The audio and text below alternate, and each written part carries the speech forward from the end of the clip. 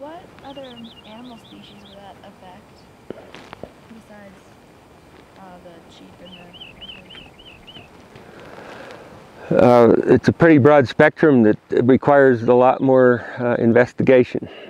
I'll tell you that we had a microbiologist at the University of Wyoming projecting that nematodes would be affected in the soil. Nematodes are a major contributor to diversity within the soil on a chemical level, because they harbor some of the microorganisms that end up digesting soil components and breaking minerals down into organic forms that can be absorbed by plants.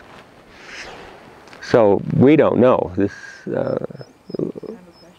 It's going to affect, we said already that marmots and pikas are affected in addition to bighorn sheep. Probably doesn't affect elk because they migrate freely if they sense the need for minerals. They don't feel tied to the alpine, although they live here part of the year. They can freely go down to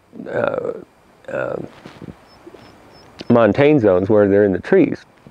Bighorn sheep do not feel comfortable in the trees. They're stuck here above tree line. That's why they're a species we're really focusing our attention on.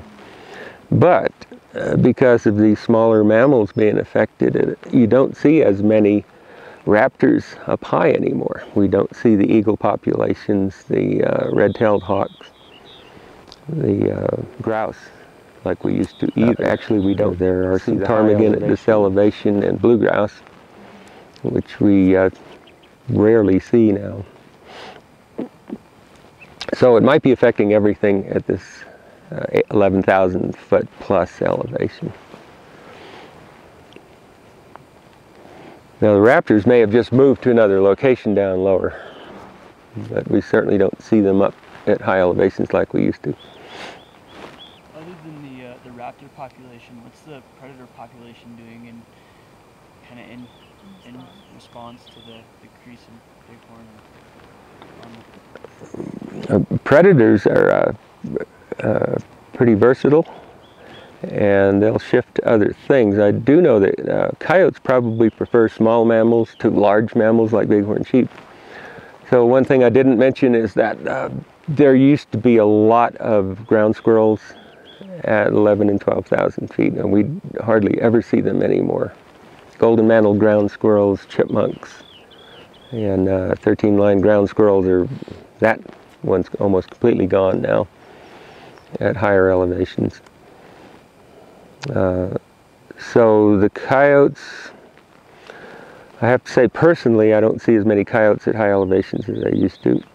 And I don't think they're dying. I think they're just moving to lower elevations where this phenomenon we're talking about with selenium deficiency wouldn't exist, because in sedimentary soils, buffering is greater, the chemistry is different, and the microbial life is entirely different.